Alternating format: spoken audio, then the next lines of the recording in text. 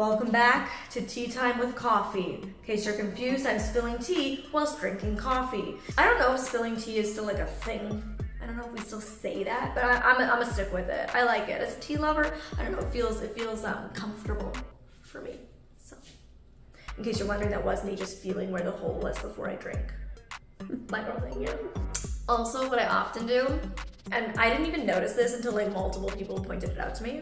And I'm like, oh yeah, I do that. I like stick my tongue out a little bit to make sure I find the hole. Just my girl things. So, welcome back to part 2. If you missed part 1, you're really gonna, wow. I think there was a glitch in my system. I don't know what just happened there.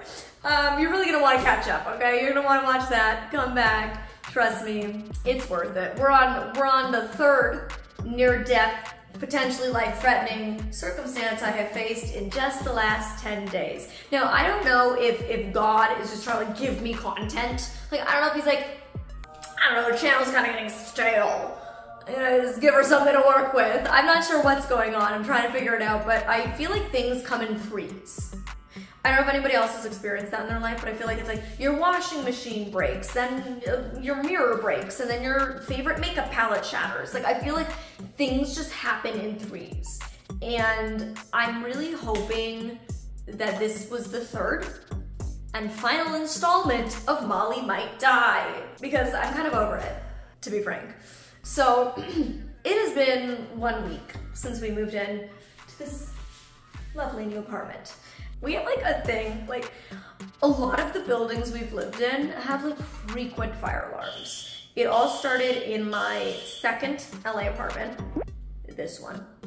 My 3rd LA apartment, this one is very similar, though not as bad. And then the BC place that I've been living in, my parents' place that I've been living in for the past 6 months since like January, also has frequent fire alarms. So it's not just an LA thing, it's just like, I feel like big buildings, right? Like big buildings with lots of people, I feel like it's just more frequent for fire alarms to happen, because all it takes is like one person burning toast and opening their door to the hallway for a smoke detector to go off, right? So I feel like it just happens in big buildings. But we moved in here last Saturday. Today is Sunday. So last Saturday night to Sunday morning was our first night here.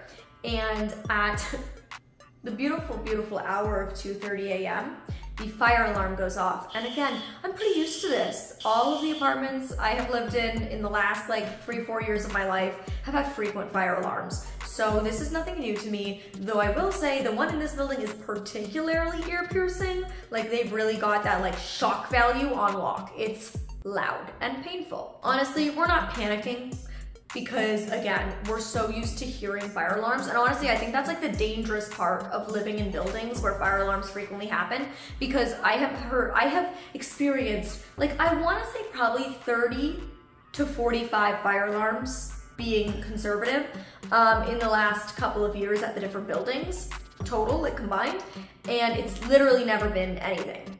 So you kind of start to get a little complacent, right? And I think that's like the danger of experiencing frequent fire alarms and them all just being nothing, is it's no longer a panic. That said, I think this is like one of the only in the middle of the night ones. I think at my last LA place, we had like one 5 a.m. one. And at the BC place we've been living in, there was one like 10 or 11 p.m. one. But this is the first true like middle of the night, 2:30 a.m. And I had woken up like 30 minutes prior, around 2. I used the bathroom and was just laying in bed being unable to fall back to sleep. So I'm actually kind of grateful for that, because I wasn't as jarred. Like, I feel like hearing that ear-piercing alarm in the middle of the night when you're deep asleep is so much worse. So I'm grateful that like something in me was like, don't go back to sleep. And I was awake when the alarm went off. That said, this is a reminder to everybody, but especially those with disabilities, to find an accessible exit at a new place you live, at a friend's house or a friend's apartment you might be staying in, at a new job. Find the accessible exit for you right away. First day you move in, first day you're at that job, first night you're staying with your friend. Find your accessible exit right away, make that a priority, because we didn't. And again, as I explained in the last video, being in an emergency as a blind woman is incredibly vulnerable, especially given I literally don't know this complex at all. This is a complex, so there's multiple buildings in a gated community, and it's big.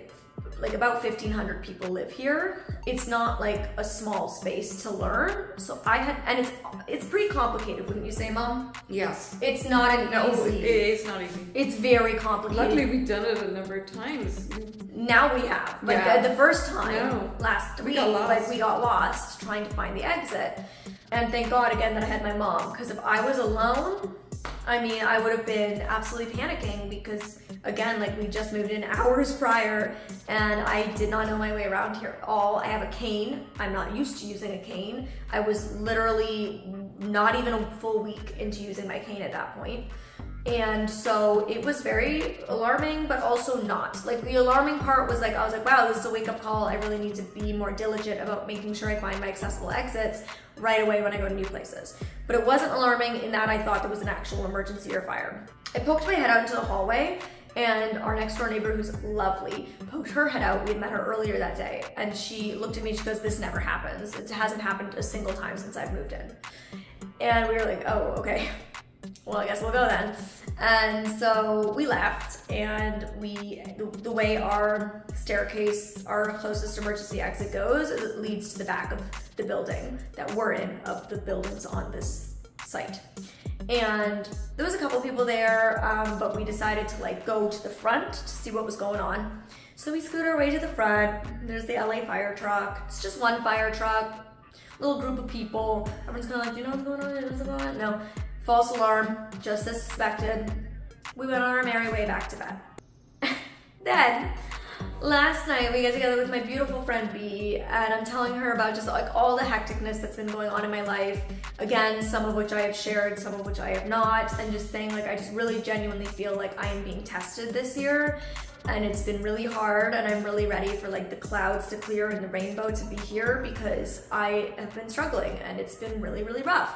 And honestly, I'm very happy that I have the job that I do and that you guys give me the opportunity to do what I love every single day, because this has been one of my only reliefs, is like getting up and making content and sharing with you guys, and hopefully uplifting or making you smile or educating you or just sharing the ups and downs with you, because even though I'm not ready to share some of them, it gives me purpose. And I think I would have been really lost this year without having this outlet. So thank all of you for like being here and caring and wanting to be a part of my life and my journey, because yeah, it's been a really rough year. I would say this has been the hardest year I've had since becoming a content creator, like the hardest year I've had in the last 8 years probably. It's been really challenging and I just hope it lets up soon. But so I'm telling her that, and she's like myself, like very spiritual, and we were just talking about it and she's giving me advice, and I left feeling very like uplifted. I left and I was like at peace, you know. I was just like, you know,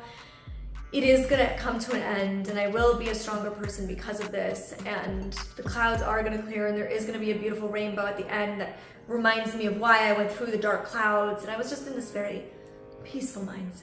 And despite being in this peaceful mindset, I did struggle to fall asleep, but probably around like 1:30, 1:45 I fell asleep, and then at 4 a.m. I woke up needing to go to the bathroom, and I get up, I go to the bathroom. Now it's worth noting that when we came home from seeing our friend B, the air conditioning unit was not working. It was very hot in here. It was like 80 degrees and we keep it around 72. So we were like, that's strange. So my mom like turns the temperature down. She's like, I didn't set it that way. This is so weird. Fast forward to 4 a.m. when I get up to pee and my mom is deeply asleep. I go to turn the bathroom light on and it's like flickering and like struggling to turn on. And I click it again and it's like doing the same flickering, which is so creepy. I like hate that. And for some reason our bathroom light makes a really weird noise. It goes like, doesn't it? Yes. It's awful. It's really weird. It's really awful. So you can imagine when it's flickering and it's 4 a.m. and it's going, it's like kind of creepy. And then they finally like turn on. I go to the bathroom and I go to turn them off and now they're not turning off. And I'm like, this is so frustrating because the bathroom is in the bedroom. So if it's really bright, it's like kind of annoying, but whatever. Like being blind and having constant flashing lights, I'm very good at sleeping with bright lights. So I was like, whatever. Tried one more time, they finally went off. I was like, oh, thank you. Climb back into bed, and I'm not able to fall asleep again. Just like last Saturday. And around 4:30, so again, around 20 to 30 minutes after I woke up initially, you guessed it, the fire alarm went off. We're like, oh my God, our neighbor must have been lying when she said this has never happened.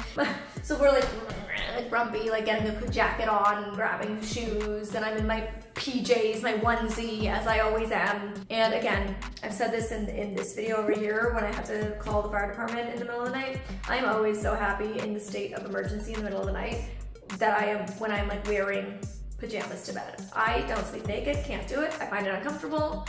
God bless to those who do. It's not for me. And I'm always pleased with myself when I'm comfortably in my PJs when an emergency takes place. Actually, yeah, okay, so when I said earlier that like I never experienced a middle of the night fire alarm, that's not true. I did that one time last summer at my friend's house, but that was a house. I've never experienced a middle of the night fire alarm in an apartment building. Anyways, we're begrudgingly getting stuff on, and at this point we're like only really leaving because it's so ear piercing we don't want to stay. We're not actually leaving because we think it's anything. And again, this is the terrible part of being in buildings where this type of thing happens frequently. And I want to remind you to never get complacent. When there is an alarm, always leave. And it is always shocking to me because we do always leave, especially when we have the animals, simply because, again, the animals get really anxious with the sound. But it's always shocking to me how the people who exit the building are generally always people with young children or animals, and there's always very few. Isn't it true, Mom? Yes. There's always hardly anybody that leaves these buildings. And this has been consistent across the last 4 buildings that I've lived in who have had fire alarms happen frequently. Barely anyone ever leaves. And it is alarming, no pun intended, or maybe pun intended, but it's alarming. And I'm sure first responders, policemen, firefighters, EMT, it must be EMS? EMT? Emergency medical technician? Emergency medical? Sorry. EMS, EMT? This is the problem when you live between 2 countries. Maybe it's different in each country, or maybe it's the same in both and I'm just dumb right now. Let me know. So anyways, I'm sure it's very frustrating for all of you who are incredible first responders. Put your life at risk every single day at work. Put your life on the line to save others. I'm sure it's very frustrating for all of you as well when you come to an emergency situation or a potential emergency situation and you see very few people having exited a building. That must be just so frustrating because you know, as I now know, anytime could be the emergency. Anytime could be the real time. We leave and we go down the same back staircase that leads us to the back of the building. And there's like 4 or 5 people out there, one of whom has a dog. And so it's two couples. It was just 2 couples and us, Mom? That's right, it was... No, there was 2 couples, a friend, and us. Yes. So there was 5, 6, 7 of us total, and a dog, a husky. And we're all standing there just outside of our exit door. Just outside of the exit door, and we're all just kind of like hanging around chatting. We're like, does this happen usually? Because like we literally just moved here last Saturday, then it happened last Saturday, this is so wild. They were like, no, it's never happened since we moved in, but we're pretty new. And then the other couple comes out and they're like, does this usually happen? We're pretty new here. And we're like, we're new here, we just moved in. But this happened last Saturday. They're like, oh my God, we moved here 2 months ago and it hasn't happened since we moved in, but we were away last Saturday, so we missed it. So we're all like kind of figuring this out together. And as we're all standing around chatting, we keep taking note that there's like a weird sound. And we're like, oh, it's probably nothing, but do you hear that sound? That sound is kind of weird though. And we all just kind of like keep going back to this sound that we're hearing, which is like a rumbling. It sounds almost like thunder, but it is Los Angeles. She ain't thundering, okay? And so we're hearing this like rumble, and we keep referencing it, but then moving on until boom, boom, flames, sparks. There's an explosion, and that's when everybody.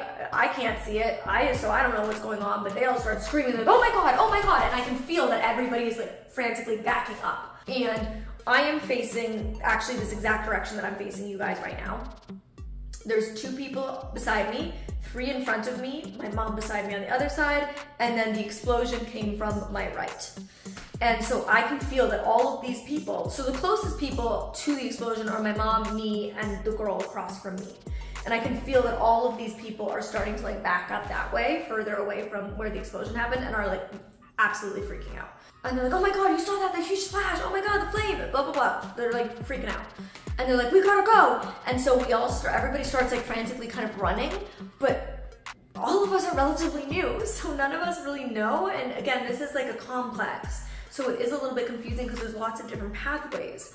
One girl, I guess, or one person starts running towards where the explosion was, which would be the general way. If we exited the back staircase, we would go towards that way to get into the rest of the complex.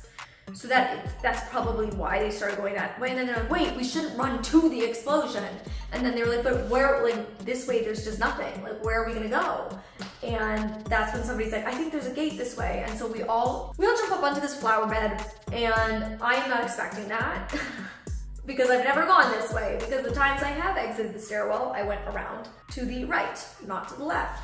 And again, the left isn't really anything, like you wouldn't traditionally go that way. That's why we all had to step onto a flower bed. And everybody's running ahead. And again, I'm feeling super frustrated that I cannot just quickly and easily and confidently run to safety like other people can. But thankfully, the guy with the dog was kind of stuck behind us because his dog was like freaking out a little bit. And so he was with us. So I honestly felt very grateful that like he had to stay kind of behind with us too. And we jumped down from the flower bed, go around the other side of the building, and it's now like pavement, and there's this guy and he yells out his window like, do you guys know what's going on? And we're like, there's an explosion. Boom! Flames! Sparks! And this man has the audacity to say, so should I leave the building? Yes, sir. What didn't you understand about we just witnessed an explosion? Boom! I would exit the building. And so we all end up going around front. There is not one, not two, not three, there is 7 fire trucks. And again, in the city like Los Angeles, they ain't sending out 7 fire trucks if it's not a real situation, because this is a huge city and they just can't like give out resources like that if it's not needed. And again, they always have to send fire trucks when a fire alarm goes off, and always they only send 1. But there is 7, and a lot of people fully cross the street. Like they are on the other side of the street from the complex. They don't want to be anywhere near this complex. But there's also just as many people that are in the front of the complex, kind of in the driveway area to the like where the gates are. And we can now not only smell smoke, but see smoke. Well, I can't see it, but everybody else can. See smoke billowing out from one of the garages. We're all kind of standing there chatting, explaining what we just saw, because our little group was the only people who actually witnessed an explosion, because everybody else was way at the front of the complex and we're at the back where it happened. So we're like telling them what we saw and what just happened. Everybody's kind of chatting. We're like, what were you doing when it happened? And somebody's like, I just got home from the bar. And I was like, oh my God, the last thing I would want, I'm so glad I was not out drinking, because the last thing I would want is to like hit the hay, a little bit drunk, and then be awoken to that. Like, how jarring would that be if you had the drunk spins and you're like a little bit out of it and loopy and drunk? That would not be a fun time. Meanwhile, I was like, somebody has moved into this place. Like before I saw the explosion, I had thought somebody has moved into this place around the same time as us, who consistently on a Saturday night thinks they can come home from the bar and drunk cook, and they cannot. And they keep setting this alarm off. That was like my idea in my mind of what was going on until the explosion happened. Then I was like, something's going down. By the way, I'm gonna have my editor like put in some footage, because we did get some clips. Building 1? Yeah. Yeah, us too. So. Oh, I smell it. Yeah, I smell it. Like electrical fire or something. Yeah. No, we.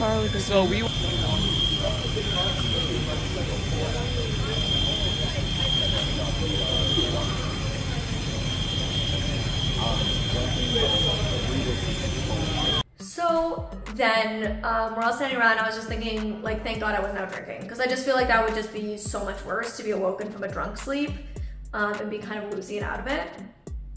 And so a lot of people, not surprisingly, were in that state. So there was a lot of people who had like just gotten home from the bar, who were like still drunk and kind of silly. And there's tons of firefighters now. And that is when the community manager comes out, or the like property manager comes out, and he very kindly comes like straight over to where my mom and I are. And he's like, it's all okay. It was in like this building. The buildings are numbered. I'm not gonna say which number I'm in or which number it happened in because safety, but the buildings are numbered. So we'll just say like, oh, it happened in building 10 and we live in building 9. So we live in the one like next to the building it happened in, and both those buildings like back onto the same kind of alley. And that's why we had witnessed the explosion at the back of the building. And so he was like, I think you're probably good to go back inside. And we were like, honestly, until the firefighters tell us we're not gonna go back inside. So some people started to like meander back in, but we were like, there was still a solid group of us that were like, no thank you, I would like more information. And I'm very glad because that's when a second explosion happened and we heard the boom, boom, boom again. And now there is even a stronger smell. This is not just the smell of smoke now. Now we're smelling like burning rubber, like a burning tire. It's like burning rubber smell. There's a security guard walking by with the police officer or the firefighters. He's like, get the keys to the unit. And so we're like, is it a unit? Like, what is going on? And then they bring the fire like ladder up to a 3rd floor apartment. So we don't know what's going on. I still don't understand some of these things. I don't understand where the unit comes in now that I know what happened. I don't understand why they put the ladder to the 3rd floor now that I know what happened, but whatever, they did, it happened. And so all in all, we ended up staying out of the building till 6 a.m. and that's when we went back in. And when we were heading back in, they were like, but just make sure like if the alarm does go off again to exit quickly. And I was like, A, comforting, B, yeah, of course. So before we went up at 6, we were all like in the lobby now. So we weren't outside, but we were in like the lobby of the main building of the complex. Everybody was kind of chatting about like what they thought it was or their experience or which building they're in or blah, blah, blah. A couple of people started talking about how their lights were flickering and their AC units weren't working. Remember that detail I shared earlier? The air conditioning unit was not working. I go to turn the bathroom light on and it's like flickering and like struggling to turn on. This is where it's relevant. So everybody's like, yeah, my AC unit was going haywire and my lights were flickering. And the girl was like, yeah, when I like turned on all my lights to leave, because the alarm, like all my lamps were like flickering and they wouldn't turn on.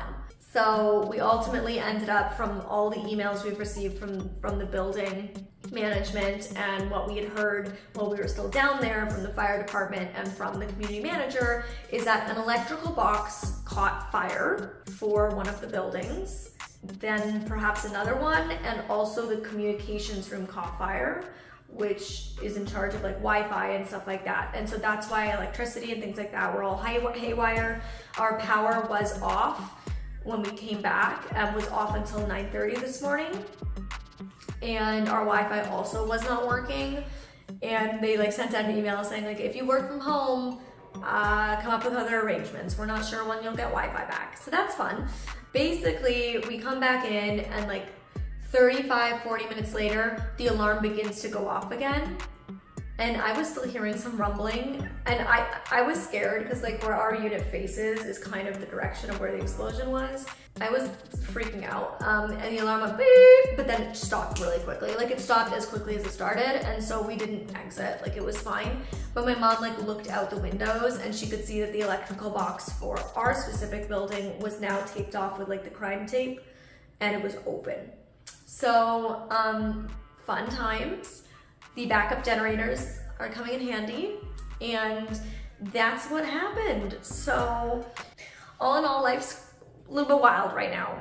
I don't want us to tell you. I'm just done with it. I'm done with it. That's the third time's the charm. We're done. We're done with these wild experiences happening a little too close together for my comfort. And I don't know if God is trying to tell me that it's not my time to go, because Lord knows there's been a few times this year when I would like to have not been living. But yeah. I think he's trying to remind me that, Molly, it is not your time to go. You've got to stay tight, keep going, push through. And that's what I'm going to take away from this, and I will keep chugging along. Well done, Molly. So thank you for coming with me for this little journey. Wild journey. Yes, and share your fire alarm stories down below or your near-death experiences. I'd love to hear it. And until next time, you can click over here to hear this wild story from my life, or over here to hear this one. Thanks, guys. See you next time. Bye.